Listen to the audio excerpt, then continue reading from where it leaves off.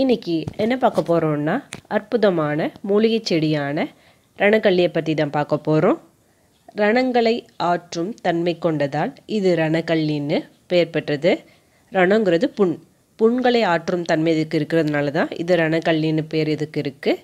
ரணக்கல்லி சிறுநீரக கற்களை கரைக்கிறதுல ரொம்ப யூஸ்ஃபுல்லாக இருக்குது. ரணக்கல்லி சர்க்கரை நோய்க்கு சிறந்த மருந்து. ரணக்கல்லி எடுத்துகிட்டு வந்தோம்னா உடலில் சர்க்கரையோட அளவை கட்டுப்பாட்டுக்குள்ளே வைக்கிறதுக்கு ரொம்ப யூஸ்ஃபுல்லாக இருக்கும். கர்ப்பப்பை சம்பந்தமான நோய்களை குணப்படுத்தும் தன்மை ரணக்கல்லிக்கு உண்டு. தேள் கடிக்கு சிறந்த மருந்தாக ரணக்கல்லி பயன்படுது.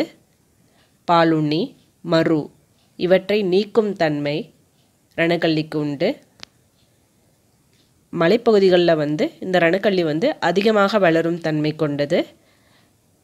இது ரணக்கல்லி 2 to 4 அடி உயரம்தான் வளரும் தன்மை கொண்டது. இதோட இலைகளை பார்த்தீங்கன்னா பார்ப்பதற்கு இதன் இலைகள் எப்படி இருக்கும்னா மனித நாக்கு போன்ற தோற்றத்தோடு தான் இருக்கும். பாருங்கள், இந்த நான் இலையை காட்டுறேன். இது பாருங்கள் நம்மளோட நாக்கு போன்ற நாக்கு மாதிரி ஷேப்பில் இருக்குது. பாருங்கள், ரணக்கல்லி ஈஸியாகவே வளர்ந்துடும்.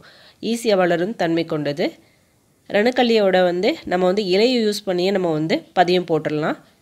ரணக்கல்லியோட நம்ம ஒரு இலையை பறித்து வச்சு இந்த மாதிரி நம்ம ஒரு தொட்டியில் நட்டு வச்சிட்டோம்னாலே ஈஸியாக வளர்ந்துடும்.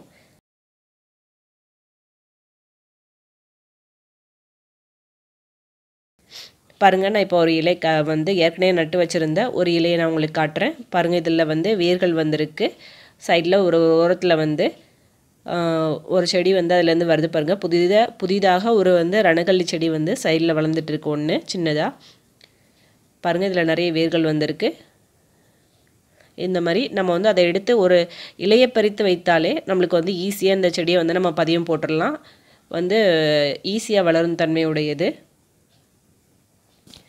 இது போன்ற பயனுள்ள தகவலுக்கு சேனலை மறக்காமல் சப்ஸ்கிரைப் பண்ணுங்கள், லைக் பண்ணுங்கள், ஃப்ரெண்ட்ஸ் கூட ஷேர் பண்ணுங்கள்.